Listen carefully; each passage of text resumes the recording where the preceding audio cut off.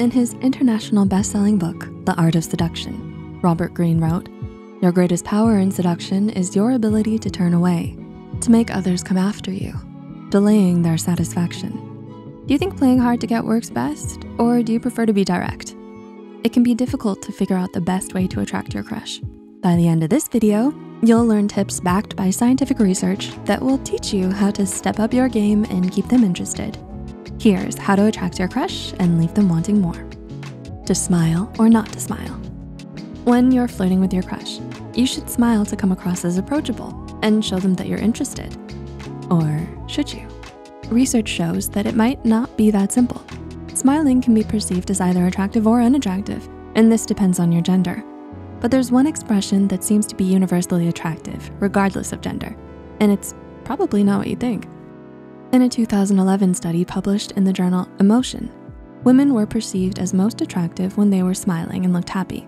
For men, the results were the complete opposite. Smiling was their least attractive facial expression. So if you're a man, the cool and mysterious persona may be more seductive to your crush. But there was one facial expression that was perceived as relatively attractive regardless of gender: shame.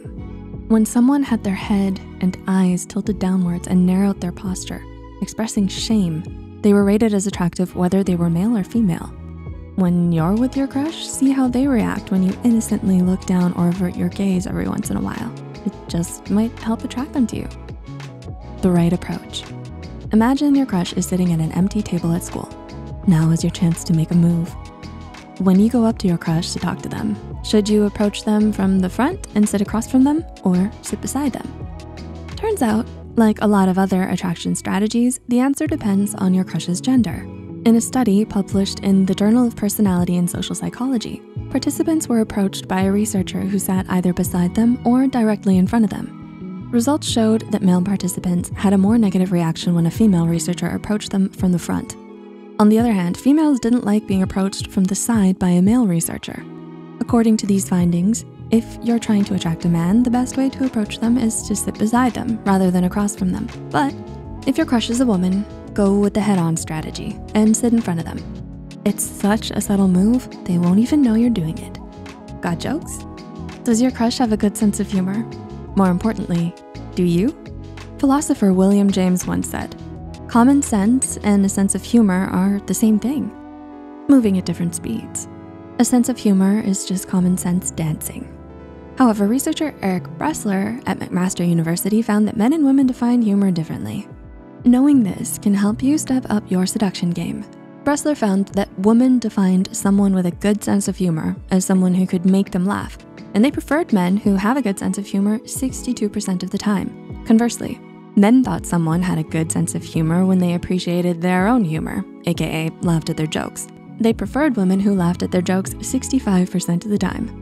The takeaway: if your crush is a man, you can pique their interest by laughing at their jokes just a little more.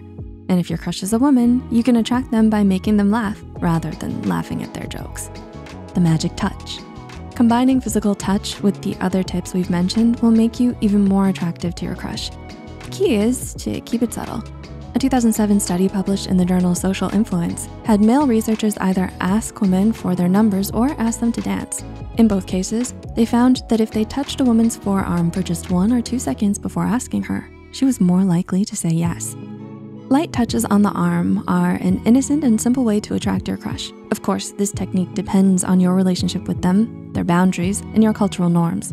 But if you and your crush are comfortable with it, giving them a soft touch on the arm every once in a while might be the perfect way to arouse their interest. Thanks for watching, Psych2Goers. We hope you found this video helpful. Remember, these tips shouldn't be used to manipulate your crush.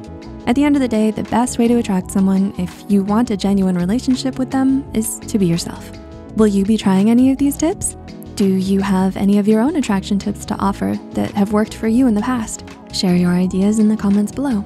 Keep in mind that because scientific research has focused primarily on straight men and women, some of the studies in this video don't reflect everyone's experience. If you have a perspective to share that hasn't been mentioned, we'd love to hear from you and start an open and inclusive conversation.